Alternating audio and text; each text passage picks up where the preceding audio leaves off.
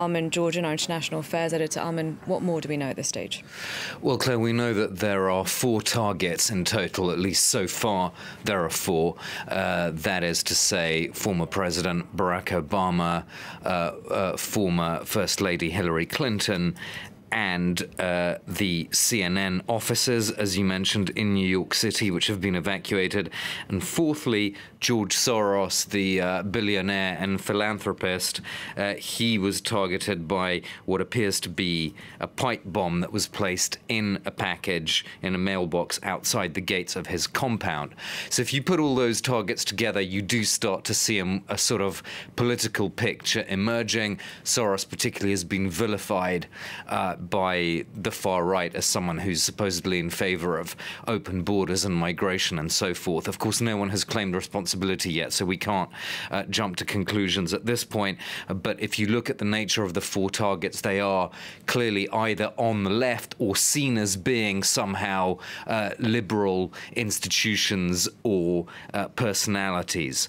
Now, we know that and it's interesting actually that CNN originally was reporting that the White House had been targeted, but it's now corrected that in its strap and saying that its offices were targeted, but also the Clintons and the Obamas. Now, the packages, the explosives, of course, didn't actually reach the Obamas and the Clintons because of screening procedures, although Bill Clinton Bill Clinton was at the family home, but this package was intercepted before he could have opened it, and that would obviously be in line with standard security procedures.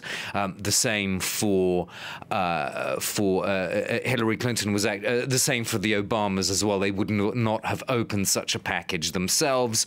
Meanwhile, Hillary Clinton was away at a campaign event in Florida. Just one final point, Claire. I have to say all this immediately reminded me of the events of 2001, where Anthrax was sent in anonymously in mail to various media outlets and to 2 Democratic senators. So this reminded me, at least from what we can see from the initial stages of those 2001 events. Of course, then it was a very, very different context. That was after the 9/11 attacks, so we can't compare the political context then exactly, but it certainly reminded me in the terms of the apparent political nature of such an action.